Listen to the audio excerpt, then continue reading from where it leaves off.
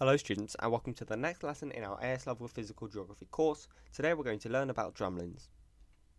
What is a drumlin? A drumlin is a landform of shaped moraine. It happens when a glacier moves over moraine that's deposited in the valley. It's not exactly known how they form, but we can theorize to how they come about. So this is how it starts off. Now these are different to roches moutonnées. As we looked at roches moutonnées and the formation of them before, they are actually part of the valley bed. They're just protruding rock, which is part of the valley.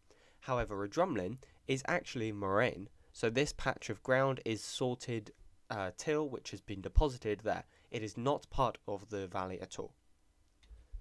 So the Drumlin characteristics. This is what a drumlin looks like. Now there's two slopes to it. The uphill slope is called the stoss and the downhill slope is called the lee. Now, there's possibly resistant rock in the middle of the drumlin, closer to the stoss end. Now, this is explaining pretty much how the drumlin is going to form, and we're going to look at that now. The formation of a drumlin. As the glacier meets the moraine, it begins to travel over the moraine.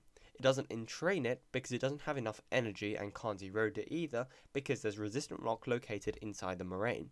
So this is what it looks like. As the glacier is beginning to move over the moraine, it's not eroding it and it's not entraining it, and it's going to smooth it as it moves over. So the resistant rock is there to prevent it from eroding. Then, as the glacier moves over the moraine, it now begins to smooth the material as it moves down the back slope. So as it does so, it's going to produce this nice lee as it moves downwards. It then gets this shape of the final moraine, which looks like a kind of half egg shaped moving into the ground.